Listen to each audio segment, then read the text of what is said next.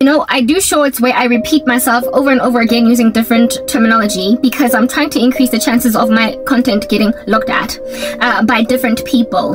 And the reason I do that is to make sure that one particular message that I am bringing through in these shorts gets through.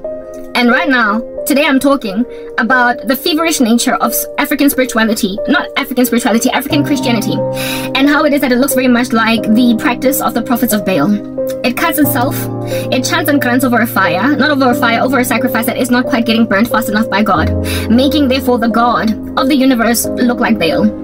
It's full of lots and lots of works and activity that is there for the purpose of ultimately delivering people from strongholds, bondages of sorcery or whatever, from all around them in the periphery, when God made it clear that we have to suffer evil patiently.